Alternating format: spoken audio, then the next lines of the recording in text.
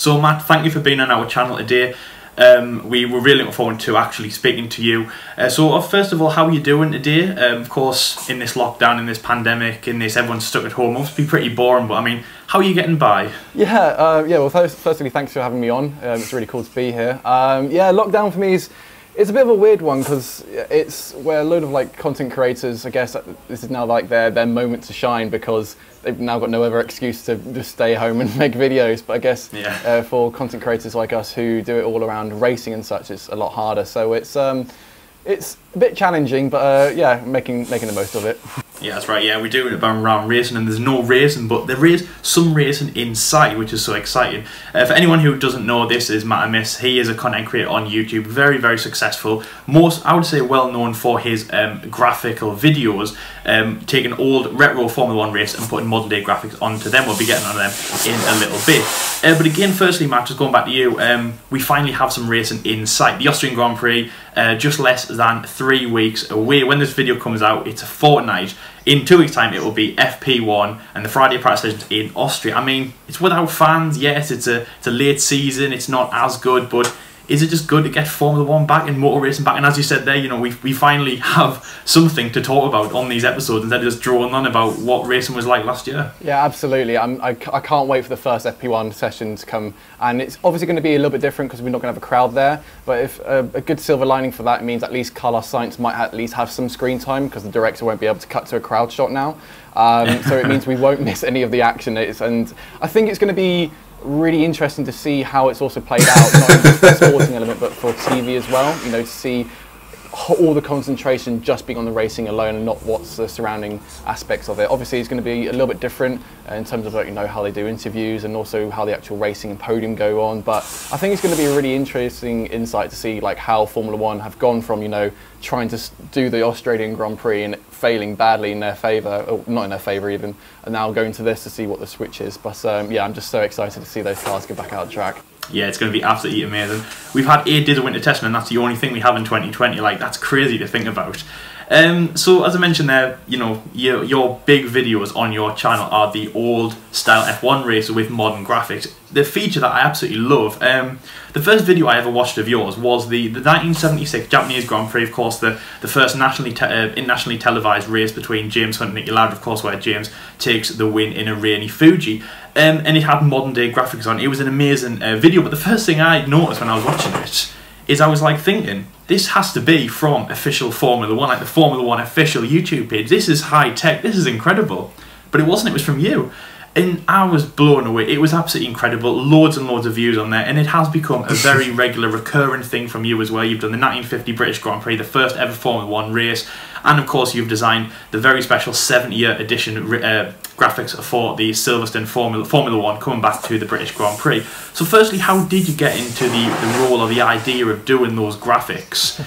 And just how were they fun to design? You know, what was it like to actually make all that? Was it a heartache, or was it fun? What was it like to make those amazing graphics for those absolutely incredible races? Well, it's the thing of where with my YouTube channel, the whole ethos of it is to try and get loads of people involved into motorsport, whether that's, you know, getting interest from racing online, you know, go-karting, or watching Formula 1 or Formula E. And one of the things I always feel like a lot of these championships don't really do a lot is to show how racing has properly evolved. It's all well and good, you know, seeing like archive footage, you know, from the 70s or 80s or even from the 60s, you know, of people racing, seeing photos and such. But it sort of like was a bit of like a weird moment where you see colorization of photos from black and white, and it's, you know, giving a new breath of fresh air when, you know, it's been colorized so you can see people's skin tones and such. And I saw that from a photo, I think it was from like 1960 of an F1 race, from a black and white photo put into color. And for me, I was like, that's such a good idea, you know, to like try and colorize, you know, black and white images. And I was thinking, how is that, can you translate that into doing that with archival footage? And it kind of just sort of reset on me that, well, from the 1950s all the way up to like to the late 70s, many of the Formula 1 races didn't have any graphics whatsoever on them, let alone, you know, little graphics or lower thirds or anything. And sort of my sort of forte is doing a lot of graphic work, a lot of video graphic work in motorsport already. And I kind of thought, well, why don't I sort of try to recreate some of the graphics and do like a montage of different little iconic race clips and such and put that together. And then, you know, doing that graphical work, you have to be really precise because, you know, the Formula One community, as dedicated as it is, if you just get like the wrong font or the wrong spacing, they will let you know very loudly that you've got it wrong. So you have to be really particular and finesse it. And yeah, after the first montage video I did of it, that went stupidly viral, which I did not expect. And then yeah, the idea sort of just gotten bigger and bigger, and you know, James Hunt has always been one of my favourite Formula One drivers. You know, people really rate, you know, Michael Schumacher and Niki Lauda, and one of my favourites was just James Hunt because of his character and what he did for the sport. And you know, the last race, you know, was made famous by the film Rush, and it's one of the world's most famous races because of what happened at the end. And I just wanted to see if there could be like a retelling of that story in modern graphics, and just so people didn't see it in like a cinematic way or like a weird highlights compilation, you know, done by Formula One. I wanted it to be as authentic as possible, and yeah, people really loved to watch that, and so I did that, and then did the same for the 50th race. It was absolutely incredible. I mean, for me, it helped me. To be honest, it helped me actually kind of understand more and actually keep enthralled in these older races. And as you said there, you know, about Rush, obviously one of my favourite movies, one of Formula One, I mean, motorsport in general, community is one of, obviously, a very adored race, especially because they get a lot of things right, especially in that race. And it was just absolutely incredible to watch. I was completely enthralled about that. Designing the 70-year, the anniversary graphics for that, it must have been really special for you, you know, to celebrate this landmark. You know, Formula One is 70 years old. For the British Grand Prix as well, you know, Formula One, you know, the first race at Silverstone, it must have been special. Was doing the 70-year anniversary one very, very special, and of course, you know, selling it to Formula One and getting Formula One, or trying to get Formula One involved in those graphics. Yeah, I mean, so I've got a great relationship with the guys over at Formula One. You know, ever since I started doing these compilations and such, they've sort of very early on they got in touch and was saying that they were great fans of it and stuff, and any way they could sort of try and help out to sort of try and do some of those graphics, because they've asked before when I've done the switcheroo of, like, you know, putting old graphics onto modern footage. That's when we sort of talked about, oh, they can share the footage obviously because it's their rights, but then they ask if we could sort of work together.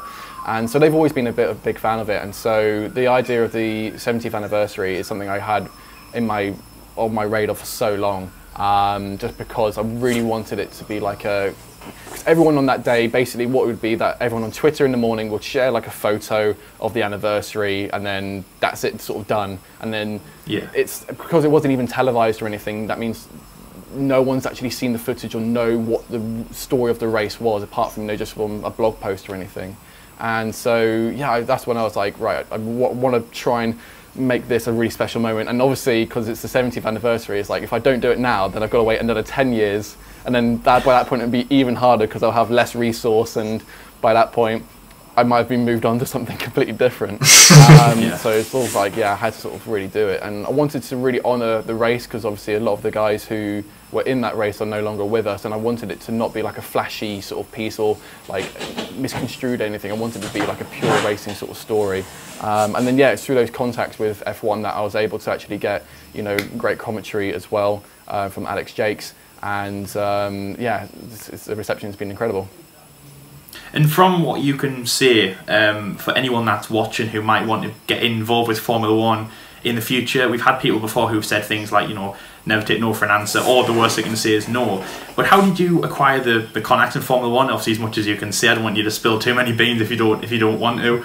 And how would anyone go about, you know, possibly getting into kind of the Formula One, the official Formula One world, whether that be the media or, you know, maybe making something for them in the future? What would kind of be your advice to anyone watching this who wants to get involved with Formula One like you did? Well, I think the best thing to do is, it's always good to have a goalpost. So it's always good to have like something to aim towards, but that shouldn't be your first destination to go to. So for example, it's always been a dream of mine to do stuff with Formula One. However, when you're like sort of 16 or 17, so, you know, starting to find your first proper job, it's not going to be realistic for you to get that job straight away with no experience or anything. So I definitely say it's all about practice and a lot of experience, doing sort of odd jobs where it's just getting more like bank of what you've done. So up until this point, so before Formula One, obviously I've been working in Formula E for the past 5-6 years. Before that, you know, doing racing with my own family and such like that.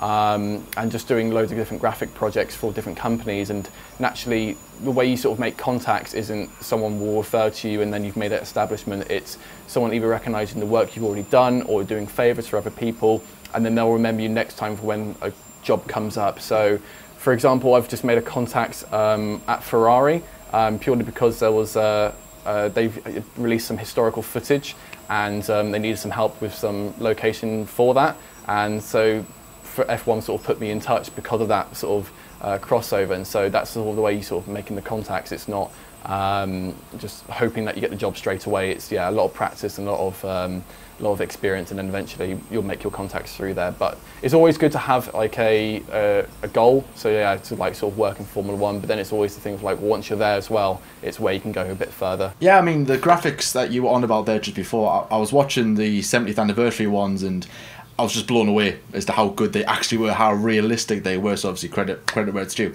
So obviously, since you do like, you know, Formula One graphics, it means that you're more or less a Formula One fan. How did you get into the sport in the first place? How did you come across it? Was it the whole typical, oh, my dad watched it, my granddad watched it, or did you find another way to discover Formula One? It was a bit of a weird one. So my aunt and her husband, they do a lot of classic car racing at Goodwood. They're big classic Mini fans, and yeah, they race with Austin A40s. And so ever since from like an early age, they've really got me into sort of, not racing myself, but into the racing world, as it were. So, you know, whether that's giving me my first PlayStation with Gran Turismo on it, or, you know, taking me along to my first race, as it were. But the funny thing is, though, is that I didn't really get much into Formula One until sort of later in my life, because it's sort of, I went down the route of, you know, creating sort of videos for social media and such, and got a job in that area, and then a job opportunity came up to do that, but for Formula E, and that's when it really then sort of took over everything of, you know, making my career in motorsport. I never really saw those two overlap, as it were. But that's really where sort of my sort of fandom comes from. F1 is, yeah, again, sort of through family, but it's through my aunt, really, because my core family aren't really sort of petrol heads or anything like that. Yeah, I mean, we're spoken to a few people where they just don't really have any kind of connections to Formula One in that way. So you said that James Hunt was like one of your favourite F1 drivers of all time. Is there anybody in the modern kind of era in Formula One that you've maybe kind of looked up to or maybe respected a bit, or are you really on the fence with everybody and you're more of a, I don't really have a particular favourite, I just kind of want everyone to do well? Well, my all-time favourite driver is Daniel Ricciardo, just because I think that, apart Good from choice. Yeah, just because apart from the, you know, like all the sex and drugs and cigarettes with James Hunt, as it were, I think they both did do amazingly for the sport. They're both amazingly great race drivers, and like with Ricciardo in particular, he's got this energy and character and charisma about him which is infectious, which wants to bring people into the sport. Like, you don't remember a driver who's, you know, sort of P9 or P8 and has really boring interviews. You remember the driver who has a bit of fun, has a massive smile on his face, and does really well and performs. So when you see those drivers, you know, performing really great, you're rooting behind them, and when they DNF or don't have a great race, you feel really bad for them. And that's what you kind of want in racing. You want that connection with the fans, and I think Daniel Ricciardo is one of the best at that. And so yeah, so Daniel Ricciardo is my all-time favourite, closely followed by James Hunt. I would say that's two very different drivers, isn't it, in terms of personalities anyways, but but no, Daniel Ricciardo, he's a very, very popular guy. Do you have a particular Daniel Ricciardo favourite moment? Maybe like a favourite race, or a favourite overtake perhaps, or a favourite quote that he said? Because he's done a lot of things, hasn't he, Ricciardo? One of my favourite moments is when in Monza, when he went into the Mercedes garage with the camera. Yes. That was just yeah, when it was raining, yeah. Yeah, quality. Yeah, so yeah, do you have one? Yeah, so that's a great example of like what I'm talking about, where, you know, some of the other drivers would probably just be at the back of the garage, you know, drinking their just made espressos and what have you, whereas Daniel will have a bit of fun with it, you know, when the pit guys, you know, make little boats going down the river and such. I think the first one that comes to mind was probably 2018 in Monaco. Purely because although it wasn't like you know, with Monaco, you're not going to get loads of race action and such, whereas he got dealt a bad hand a couple of years prior from his own team's doing, and then this one was going to be his redemption story. And you know, when it came in, I think it was like his MGU H, I think, failed. And then him having to just defend the whole time. Like the second it came through that there was an engine issue, I was watching it with my friend Charlotte, and both our hearts just sank because we really wanted the win for him, and knowing from what happened before, and then for him to defend till the very end, it made him winning just such a great redemption story. There was an overtake I saw recently on Reddit from Ricciardo as well, one of his best moves. I think it was on Sebastian Vettel. I think it was in 2010. Possibly at Monza, I think it was, where Vettel defends the inside going into turn 2 or turn 3, and Daniel Ricciardo's on the outside, and so he brakes just a little bit before and then switches back onto the inside, and it's just a killer move. I don't think I've got the date or the track right, but yeah, that's one of my favourites. Oh, he's one of the best at obviously late braking, and yeah, he's showcased some really terrific moves over the years. Is Daniel Ricciardo? I mean, yeah, quality driver to pick. Do you have like a particular favourite Grand Prix that you've ever watched? A one where you look back at it, and it doesn't have to be like a normal everyday classic, like like 2011 Canada, for example. Is like a race that sticks out in your mind for maybe other reasons, or is it just because that race just was pure race and it really enjoyed it and it was absolute carnage from start to finish? I think the first one that comes to mind was last year in Germany, just because I think it's the first time I've watched a race from start to finish and had that much sort of peculiar race action happening, where everyone was kind of like on the same level playing field because of the rain. And everyone just spinning out and crossing out, or like even Max doing a full 360 and didn't lose any positions, and you just seen this all unfold. And I think it was quite an early race, or I can't remember what it was, but I remember I was watching it in bed and I was just like, what the hell's going on? But apart from that, see, my mind's gone completely blank. That was the first one that came to mind. I think obviously Brazil is always going to be a good one up there. I think it's 2011 Brazil, 2012 Brazil. I think it was. I think it was 2012 Brazil. I think the title fight between Alonso and yeah, that was it. Yes, that's it. Yeah, where you get the great reaction from. Because it was Vettel's third time winning, and it was Alonso with the classic meme staring into nothingness. Yes. That was a mild stare. Again. Yeah. Horrible. Oh, that was horrible. So I think that was quite a nice one as well, because you see the relatively brand new sort of team just making their third championship, and obviously the whole crowd and the ambiance of Brazil. It's just always grand. Yeah, exactly.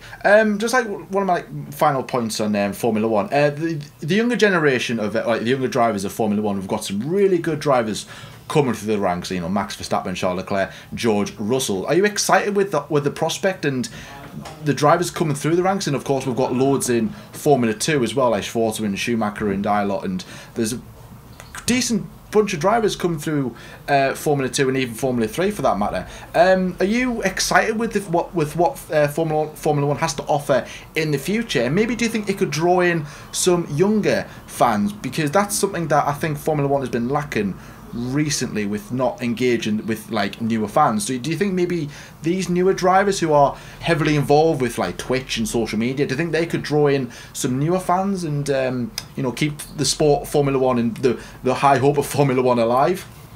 Yeah, absolutely. I mean, I think if anything, sort of one of the silver linings we can take from COVID-19 is because we've had these virtual races and the younger drivers have taken this step of this is going to work both for my own benefit and also for fans of Formula Ones as well, is providing that content for them when nothing else is on. And I think younger drivers coming into Formula One is exactly what the sport needs. I mean, we've seen it with Sebastian Vettel, where last season he got shown up by his younger teammate, and this was his second year in Formula One, first year in a top team.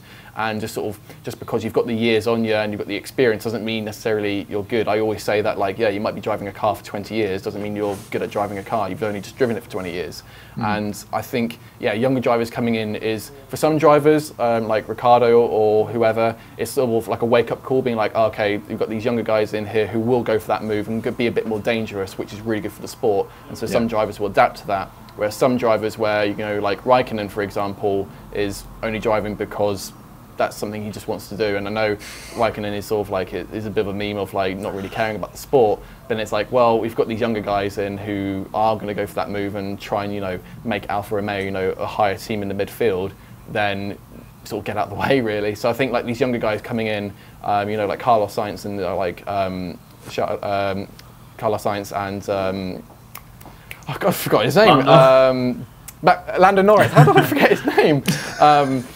Yeah, like them like coming almost equal last season. It just really shows that, like, yeah, although Carlos has been in the sport longer, younger guys necessarily, that's not a disadvantage or anything. Yeah, likewise, you know, the guys coming in from Formula 2, GP2, like they're all hungry and waiting, just wanting the seat. And, you know, you've got loads of guys, you know, signing to be reserve drivers, and you're just kind of hoping that soon the older guys are going to be like, all right, let's pack it in, let's let the younger guys have a go. So going back to your channel, obviously, as well as the graphics video, you also do a lot of karting videos as well. So before this pandemic you were doing actual karting races, videos a lot, obviously you driving and other people driving as well. But of course now you're venturing into e-sports, e-karting racing, things like that. But just sticking with the physical karting first. And of course also there you mentioned about your your parents and your relatives doing other races, having lichens in other types of motorsport, of course racing, and also your involvement in Formula E. Has that ever inspired you to try racing yourself? Of course you have done, as I say, you have done karting races, karting videos, but have you ever wanted to do karting races? Have you ever done any karting races? Have you ever tried racing yourself, and what's it like kind of from your perspective? Because you talk about it, and of course you made videos about it, you explained things about it on your videos, but what's it actually like from the other side, your racing, even if that's just karting racing, and what's that actually like for you? So yeah, with karting, it's a bit of a weird one because I had to move to London for my job opportunity about 6 or 7 years ago. But because of that, it sort of restricts me in the fact that, like, I can't have a car in London. Likewise, if I wanted to go kart racing professionally, I've got really no garage area or anywhere to store it unless I moved out of London. But then it affects my full-time job. So it's kind of like this sort of catch-22 of like, well, I can move further out, then I wouldn't have the financial support to try and possibly do karting or anything like that. So that's all the whole genesis of why I do karting videos. It's basically, it's for people who want to go to their local go-kart track, who maybe don't necessarily do it on a regular basis, but to try and get people more into motorsport. And I think the biggest thing as well with my own karting stuff is that I'm not coming in as like a proper professional. Yeah. I'm not coming in as like coming off like I'm a Formula 2 champion and now I'm going to teach you how to race sort of thing. It's more of just like, it's a whole learning curve with everyone. And that's the main thing I think I want to try and do with my sort of videos. It's to not talk to someone as if they're dumb or anything. It's sort of giving them the information, and then sort of whatever they do with it, that's how they go with it. So with a lot of the videos I do, like so a lot of my karting videos, I do a lot of track reviews, and that's purely just on the basis of that not many of these go-karting tracks have much of an online presence, only apart from like being in a Google web search or something like that. And so what I want to do there is try and give the viewer as much information as possible, you know, whether that's what the go-karts there are like, what the track conditions are like as well, what you are going to expect when going there. Because, you know, some tracks, you know, they might give you like a full helmet, balaclava, gloves, a race suit, whereas some places will just give you a helmet and overalls, and that's it. And so it's giving you all the information, so then you can sort of make your own decisions. And yeah, the whole idea is to try and get more people into racing, where necessarily if they don't have the financial backing, you know, from rich parents or anything, they can still have fun in motorsport. Yeah, definitely. I mean, yeah, great advice there. We've heard that from a lot of people as well. And of course, we've actually spoken to a few drivers and people from the kind of the inside route. And then, of course, start up and karting. And at the end of the day, it's about having fun. But you mentioned there about, of course, you had to move to London, and the karting, of course, had to be kind of put aside. Would you want to still continue karting? And like, what was it actually like when you were on track? You know, before you had to move, was it an enjoyable? Was the kind of the goal when you were driving to climb up the ranks through different areas of motorsport, get to Formula E or Formula 1? What was your kind of goal before things changed? You moved to London, and of course you had to kind of stop karting. I think for me, my sort of route originally was going to hopefully be going down the classic car racing route. So as I said earlier, like my aunt and uncle are they're sort of really big into classic car racing, a lot at Goodwood Motor Circuit, which is such a great venue for it. And just before I moved down to London, we were building effectively what was going to be my first car, which was a classic Mini called Blue Tack. And I think it's like the reason I would go down the more classic car route is just because of what we had around us. We didn't have like sports cars or access to Aston Martin GT cars or anything like that. And it would be good obviously to climb up the ranks and such, but because I didn't do karting at a sort of an early age, which is really, it's like there's a really sort of a fine amount of time when you can actually sort of do that, and then you can go to go-kart tracks, then they get sponsorship, then you can go to more professional shifter karts, and then from there you might get picked up from a sort of an early small team, and then go into the Formula ranks of Formula Renault, and then Formula GP3 and so forth and so forth. And you have to sort of do that at a very young age, and it wasn't really like a thought of mine, because back then it was more about sort of making videos of, back then I wanted to make films and animations and stuff like that, whereas this was more of like a hobby and more of a side sort of fun project to do with my family. But I think, if I ever was to go back into racing, it probably would be more sort of either go-karting or also like classic car racing, because I just prefer that. I prefer the more history sort of cars, where you have to sort of really like swing a car into a corner and it's just drifting around because it's got no traction. So you mentioned there Goodwood. Have you got any favourite memories from Goodwood? Of course, it doesn't have to be Formula One, it can be any classic cars. I mean, it looks like an amazing venue as well. And what are your favourite classic cars from the era? I mean, I don't know too much about old classic cars, but of course some of them stick out. The old Ferraris, the old Jags, and of course like the great racing up the hill, slalom through Goodwood. So what have been your favourite memories from that event? Well, I got the opportunity, I think it was 2 or 3 years ago, to interview Nick Heidfeld, who holds, still to this day, the quickest hill time record, because he was the last person to ever drive a Formula One car at full speed up the hill before it got deemed too unsafe. So it means no one can ever really break his record. But it was really sort of cool to interview him, because by that point I'd been 2 years working in Formula E, which he was currently racing in. And get drivers' time was it's like gold dust basically. Even like Formula E or Formula One, to have any sort of access to talk to a driver was amazing. So I literally just reached out to the guys at Mahindra who was racing for at the time, and said, "Is it possible I can have a quick 5-minute interview?" Sent across storyboard, break down everything, and they just reply back saying, "Yep," straight away. And so have that sort of moment with him of just talking about his car, of he was driving up his current Formula E model, going up the hill, and just talk about his heritage as well, of what he was actually like. Because I wanted to break the norm of boring sort of post-race interviews where it's like, "Oh, so how did the car feel? Oh, okay, what are you going to try and do next time?" And then you have a boring driver response of like, "Oh, well, the car's really good, but the conditions are always changing." And it's just boring stuff, where I wanted to have a bit more fun of like, so what's it like now knowing that no one else is ever going to beat your record? Like, does that kind of make you feel fun when you go to a driver's club and having that aura around you, sort of thing? So I think that's probably one of my favourite memories. I think also last year as well, I got to see Daniel Ricciardo. Sure, my family members they work at Goodwood as well. I get a bit of special access treatment, so I get to go into the sort of the holding pen before they all go out onto the course, and so got to sort of see Daniel Ricciardo from afar, getting into a Renault, which I was a bit like a bit starstruck, which was great.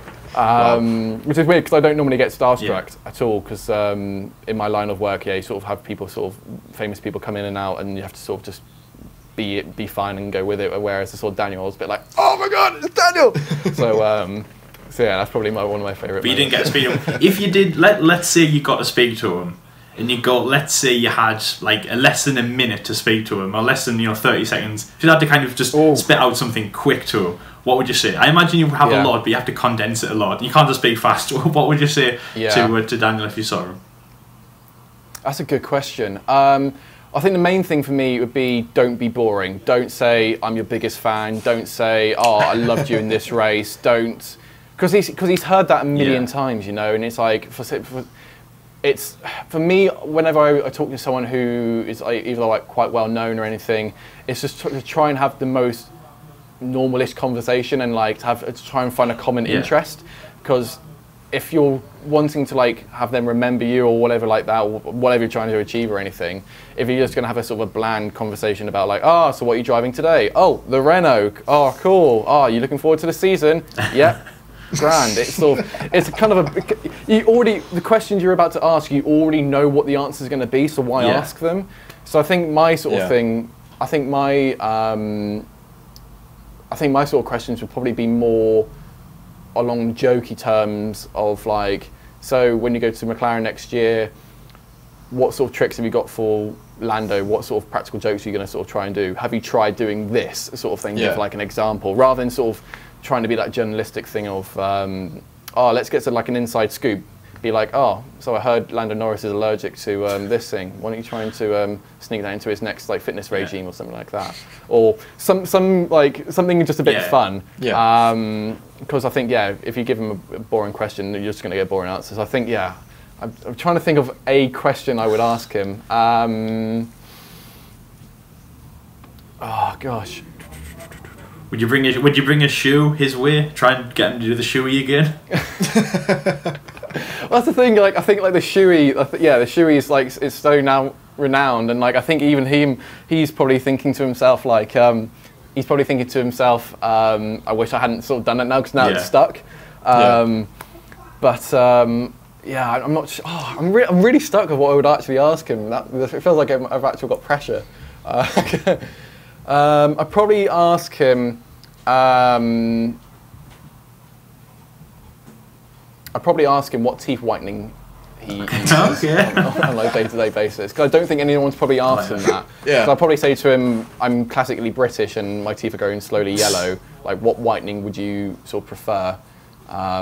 Likewise, also, what sort of pants do you wear? No one's ever going to ask him that, so why not? You're gonna get like a really good answer with that one with Danny Ricciardo. Yeah, absolutely. Yeah, you give him the really obscure questions, like really specific ones, like then you'll get something out of it. At least you don't go the normal way, because I was thinking that if you bring up the avocado, the not funny avocado and ham or whatever Daniel Avocado, he's not going to laugh at that. He's not going to laugh at that. But you just mentioned there, Matt, about obviously Danny Rick going to McLaren. This is kind of the last thing, before we end this interview. What's your thoughts on that? I mean, big move, and we've discussed him a lot, from moving from Red Bull to Renault. Also kind of, talk about his Renault move a bit as well. What's it been like for Danny Rick, kind of coming through Renault, leave Red Bull, and what does the future hold for him at McLaren? Yeah, it's an interesting one, isn't it? Because if you think about it, it's sort of, personally I think that it should have been the move he made originally rather than going to Renault. I always thought him moving to Renault wouldn't be best. I can sort of understand why he wants to change. Completely get that, because he's been in the Red Bull program since he's been a kid, and he wanted to change, and that's completely grand. But I think him moving to Renault was the mistake of rather than going to McLaren, because effectively then if you look at it, it could have been like, well, it would have been Carlos and Ricciardo at McLaren for that last season, and then in theory, we saw Carlos get a podium. I mean, can you imagine the headlines of what that would have been if that would have been Ricciardo? Ricciardo moves to McLaren, first podium from McLaren in how long it would have been. That would have really stirred things up. And think about the sponsors from that as well. Of more sponsors being like, oh, this guy had just got on a podium for this team, which originally had been ruined by Alonso.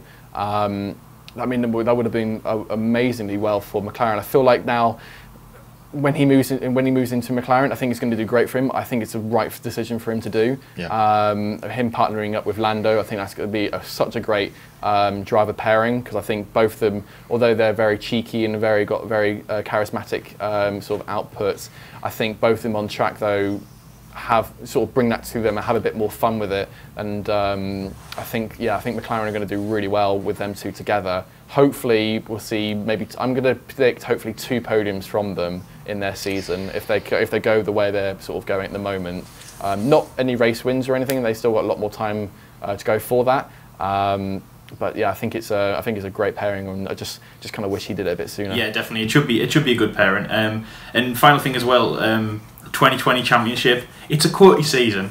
You know, we should look. Hopefully next year we look back and laugh at this season of being very weird. But there is going to be a champion at the end of the day, and who is that going to be? Are we looking at, you know, as I say, quirky season, quirky guy that could win it, or is it just going to be plain old Lewis Hamilton going for 7 again?